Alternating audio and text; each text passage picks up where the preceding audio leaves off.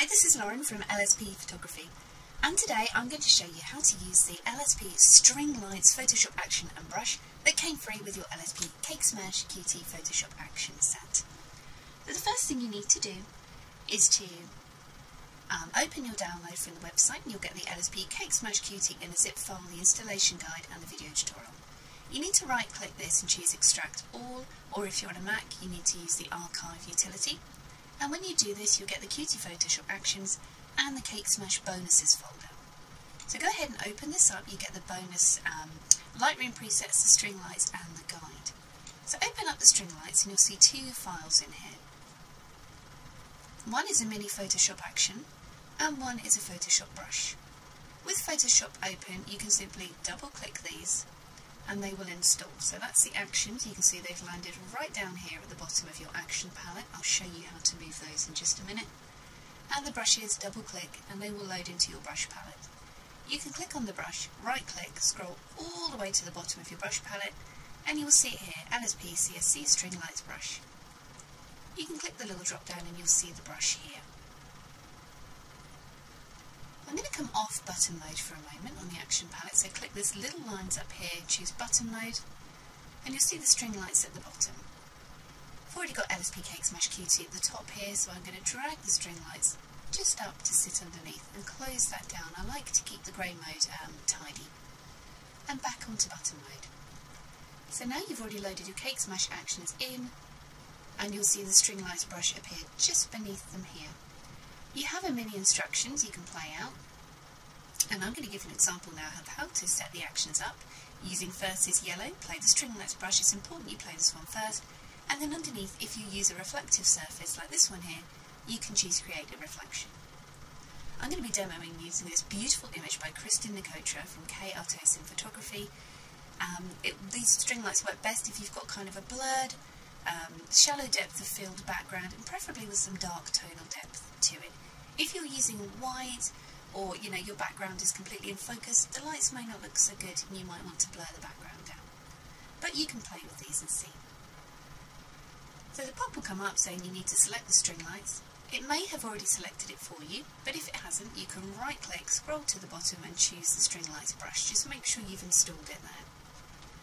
You can use these square bracket keys to make this brush bigger or smaller. I'm going to go quite small for this one. And you can either drag it along the background like this, or if you want the lights to be more spaced out, you can just dot them in. So I'm just dotting them along the back here. Wherever you put the lights is entirely up to you.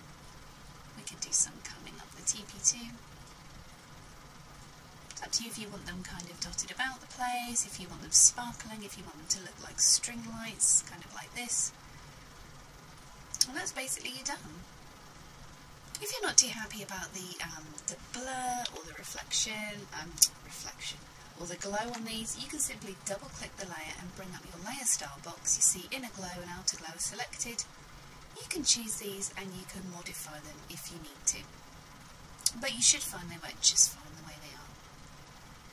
Next up, you can play step 2, create a reflection. It will do exactly what it does on the tin, and create a reflection. You can hit V on your keyboard, or come up to this up here to get the move tool, and you can drag these up or down, depending. If you want to create a kind of a deep reflection, you can hold down Control or Command T to bring up Free Transform, and you can drag the bottom down to make these longer, if you wanted to. Kind of like that. Entirely up to you. Depends on your style and your scene. Hit the brush menu. Again, you can hit B. Right click and choose a normal soft round brush on black. Take the flow right down and just start taking some of this reflection off. Just for a more natural effect there. So there we go, before and after using the string lights. Let's try another one on this other gorgeous image by Kristen. She just really is the Cake Smash master. So again, I'm going to play the string lights set up. It's chosen the brush for me, but if not, you can simply go down and choose a brush there. So let's have some string lights coming along the back. Beautiful, it's like a little coffee shop here. You can also just position them around if you want to. It depends on the kind of look you're going for. And again, create a reflection. Control or Command T because I do want to make these look a little bit more reflected there. And I'm just going to use a soft black brush on a low flow just to take this off the decorations, because you only want these showing on the floor.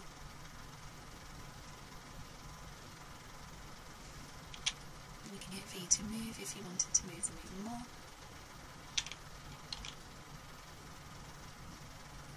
And so on. Go over before and after there.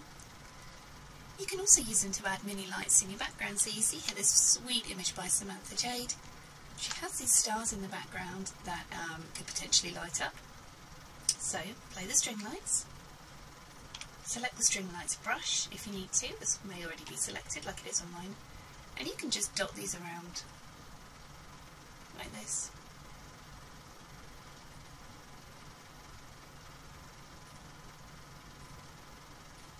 Excuse my mouse, it's being a little bit jittery today. Let's add some in here.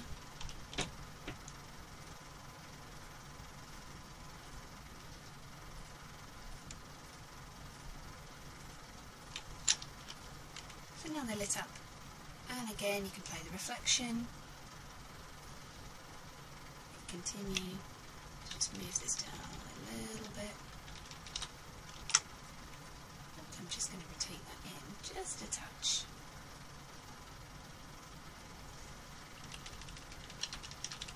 So this reflection is straight up and down. If you shoot at an angle, you may want to create more than one reflection, just so it looks realistic.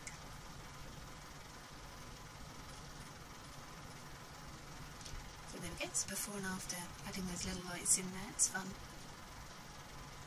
And if you've got a lighter image here, you can still play the string lights. But you may find you want to go a little bit smaller, a little bit more kind of neater there in the background. It all depends totally on your setup. So I'm just messing the lights along here. Or you could add them over the background for a twinkling effect. Entirely up to you. You have a layer mask here as well. You can simply brush on or off, and again you can double click and you can play with the glows. You can play with the size of the glow, spread, things like that. You can just get in there and play if you wanted to give them more of a glowing effect. So that's how to use the LSP free string lights that come free with the LSP Cake Smash Photoshop Action Set, and these are available at www.lsp-actions.com. I'm Lauren, thanks for watching.